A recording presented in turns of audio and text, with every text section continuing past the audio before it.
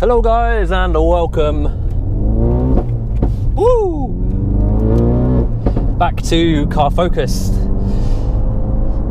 Now it's been a few weeks, actually it's been a month since I had my Scorpion catback exhaust fitted, and the video I put out, it mainly kind of featured the fitment process and the guys at Scorpion themselves. It didn't really include what the exhaust is like to actually live with and what it sounds like on the car.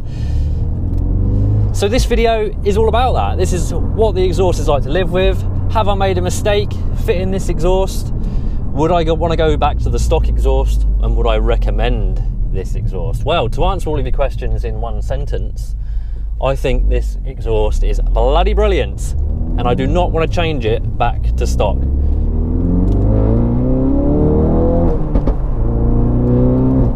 I don't know how well you guys can hear that, but it sounds so much better than the stock exhaust. It's ridiculous. It's basically, let's imagine this car was like a Rottweiler puppy. This is my kind of way of explaining it. So it was a Rottweiler puppy, had a little high-pitched bark, looked quite mean, but just didn't sound, that menacing. Well, the Rottweiler wakes up in the morning, he's hit puberty and his testicles have dropped and he develops a proper bark. That's basically what has happened to this car when I've changed the exhaust. It's now developed a proper bark. If we wind down these windows a little bit, don't know if you can hear it.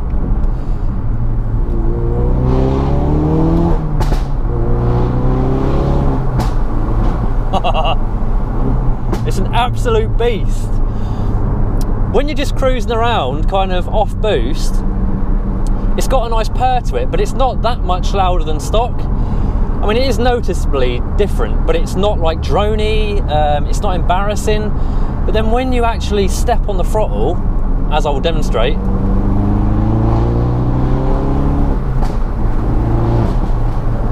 the exhaust just completely opens up and it sounds like an animal. It's amazing. I've gone for the valved system, so when you're basically in normal mode and you're cruising along on the motorway at, just say 70, 80, the valve shuts and there's literally no drone whatsoever. It's exactly the same as the stock exhaust. It's completely manageable. The only time I will say you do get a little bit of drone, there's a road sweeper here, hang on. Yeah, the only time you do get a little bit of drone is at low speed. So if you're kind of pootling around town at say sort of 15, 20, 25 miles an hour, it can be a little bit drony. But other than that, it's incredible, and I'm more than happy to put up with a tiny little bit of drone at low speeds.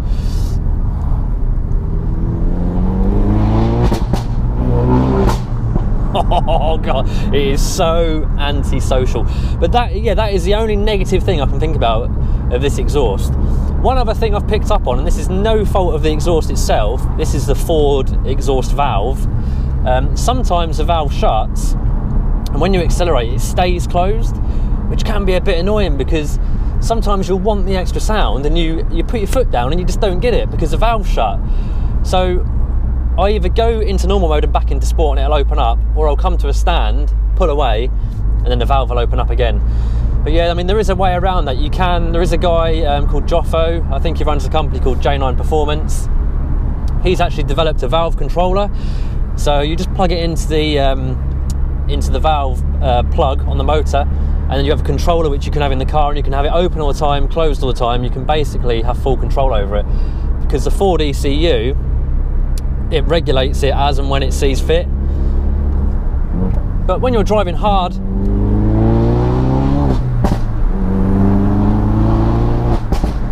God, it is open 90% of the time. But yeah, I'd recommend the valve system, purely because, like I say, you do have that option for the exhaust to be quiet.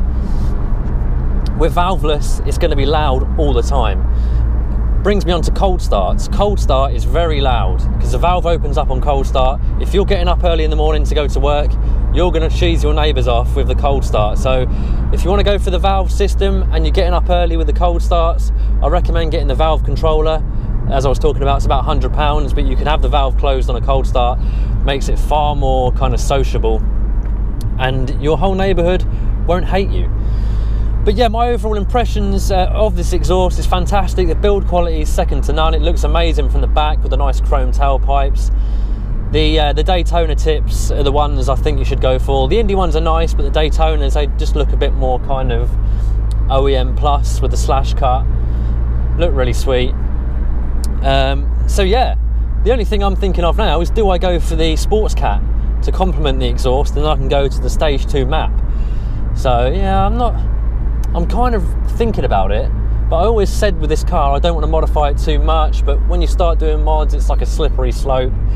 But who knows, I might go for the Sports Cat and then load up the Ultima 3 map and have some fun. What do you guys think? Should I do it, or should I keep it as it is now, just with the catback exhaust and the Ultima 2 Plus map?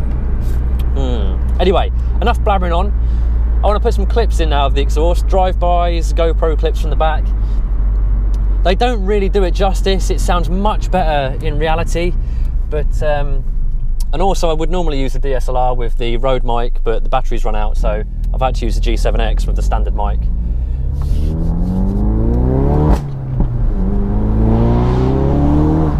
It's got such a nice little rasp, such a deep sort of rasp to it when you come on the accelerator, and the pops and bangs, they're like a proper, it's like a shotgun going off now. Proper loud pops and bangs. Anyway guys, yeah, just a quick video. As I said, I'll put in the clips now. Comment below, tell me what you think. Would you want to get a Scorpion exhaust now? I highly recommend it. Transforms the car, as I've said. Sounds like a proper rally car. But yeah, thanks for watching this video guys. And until the next one, I shall see you soon.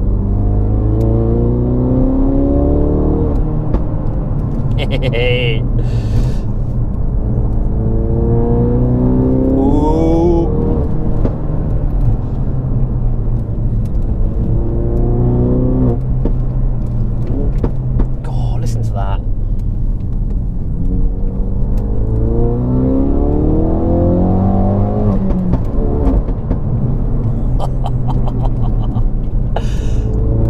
You need one of these.